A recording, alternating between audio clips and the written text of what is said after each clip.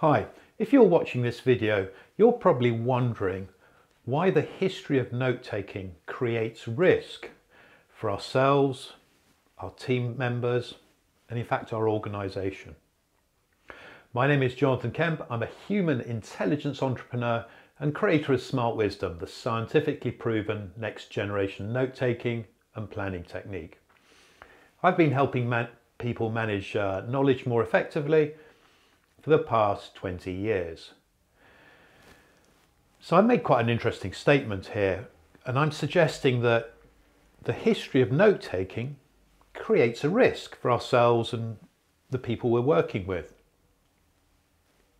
It's probably something you've never really thought about, and it was something I'd never really thought about until actually quite recently.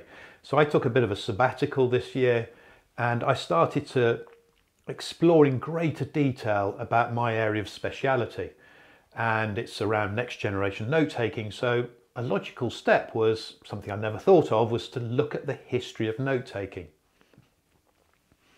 and to actually get pictures of examples through the ages.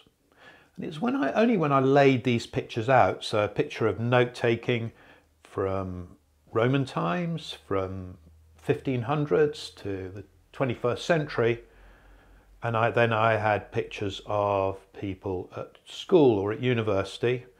School, I think, in the Roman times. It was school in the 1500s, universities in the 21st century. And I looked across this and I thought, oh my goodness. Note-taking is a 2,000-year-old technique which in 1500 years didn't change at all, and in the 21st century hasn't changed at all. Hasn't changed for 2,000 years. And the situation where we actually learn this technique has remained the same. It's when a teacher or someone in authority said something, we would take notes. Roman times, 1500s, 21st century. I suddenly thought, actually, there's a huge psychology element to the act of note-taking. So one, we're trained from a very early age that we do this thing called note-taking when we're spoken to by a person in authority or a person with knowledge. And we're in that situation for maybe 10, 15 years.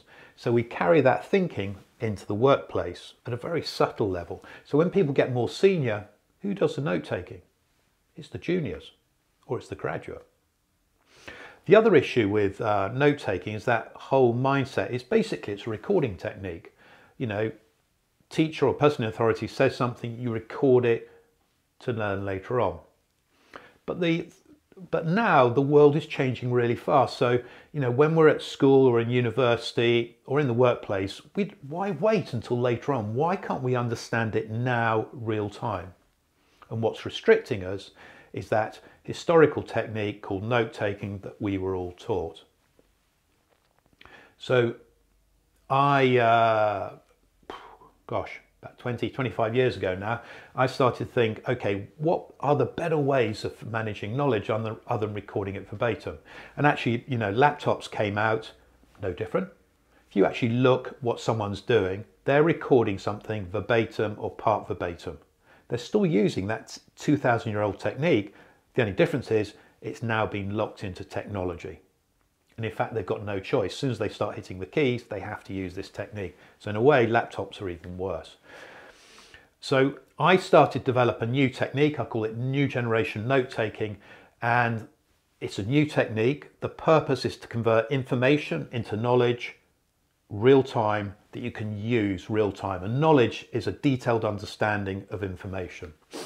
So the second I can do that, suddenly I'm in a position of power because I'm literally able to manage an hour's worth of knowledge really easily and understand it at a high level, probably higher than anybody else around me. And the other key feature is to be able to use it real time. So for me, it was key to have it in a structure that I could use it real time. And I'm now going to share with you what next generation note-taking looks like so you can actually start to develop it and evolve it yourself. Here we go.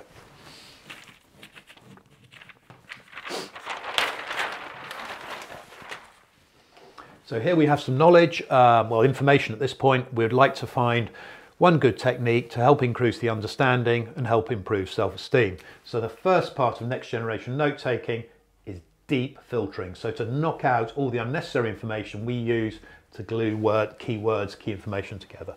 So here I would probably keep find one good technique, increase understanding, and to help, I don't need any of that, improve self-esteem.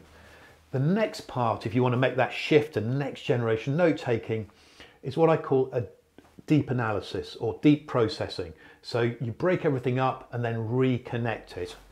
And here goes. So I go find one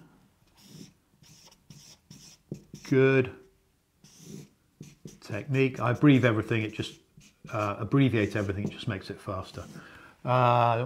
Technique, increase, and I'll do this at speaking speed as someone's speaking to me. Increase understanding and improve self-esteem.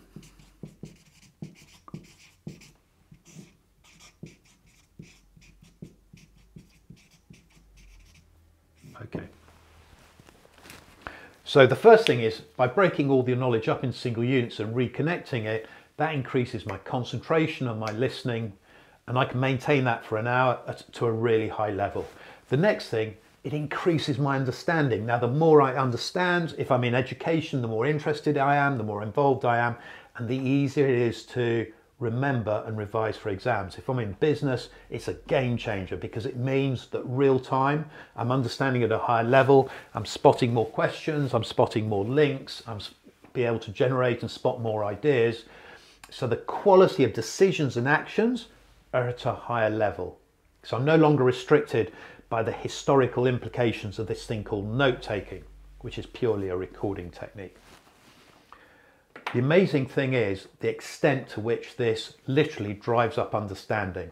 So some cognitive neuroscientists tested this and they found that people's real-time understanding in a complex meeting or presentation, 64%. So previous generation note taking puts a ceiling on our average understanding at 64%. By switching to next generation note taking, like as I say, the filtering, the processing, your and my real-time understanding goes up 12% to 76. And then after a year, it goes up a massive 20% to 84%. Now, when I use next generation note taking, it makes such a difference. But the cool thing is, if you're dyslexic, like I am, there's even better news. Real-time understanding goes up to 87%.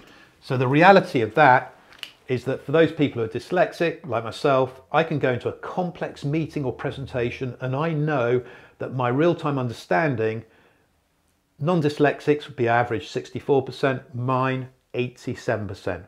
Completely turns the tables. So what I would say is if you're